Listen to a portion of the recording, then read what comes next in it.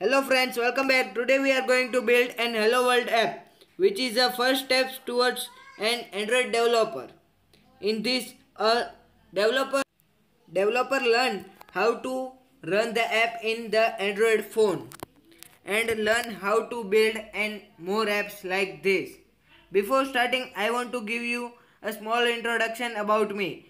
Myself Harsh, and I had completed an Google Android developer starts. For that, we are going to click on start a new Android project. Then we are going to select a project template, which is an empty activity. After, we are clicking next, and in that we are going to configure our project. So our project name is Hello World and package name will be this, and saving location will be as given.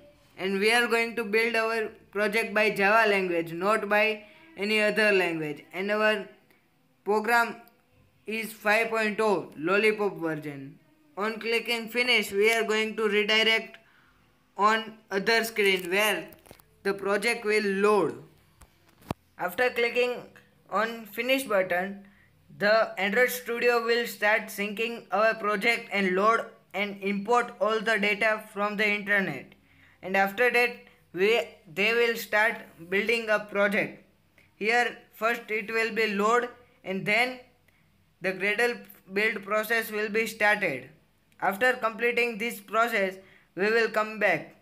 And if you had not subscribed this channel, then please make sure you subscribe this channel Coding with Flow to get some more interesting projects of the Firebase and the Android Studio development. In that, we are going to learn how to develop an Android app. Okay, so here build Gradle process is started and successfully completed.